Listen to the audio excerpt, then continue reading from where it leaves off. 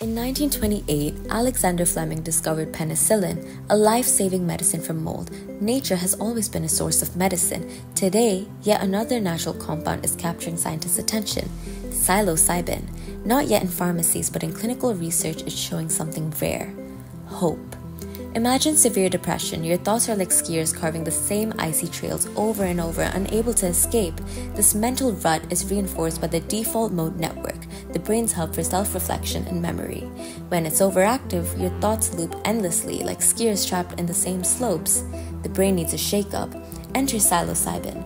Once ingested, it metabolizes into psilocin, a molecule almost identical to serotonin. Psilocin binds to special receptors on neurons, flipping switches that disrupt rigid brain activity.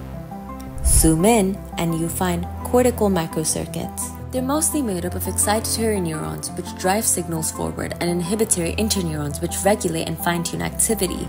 These interneurons aren't all the same. Some, like PV, SST, and VIP cells, each play specialized roles in keeping brain activity balanced.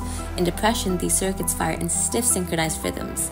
Psilocin shakes these circuits like fresh snow, covering a slope, allowing signals to flow along new paths. This increases neural entropy, a measure of brain signal flexibility and complexity. Brain scans confirm this. The DMN quietens, while hidden pathways light up, strengthened by the brain-derived neurotrophic factor, the protein that helps neurons grow, adapt, and rewire. In a 2021 Johns Hopkins study, just 2 psilocybin sessions coupled with therapy improved symptoms in over 70% of patients.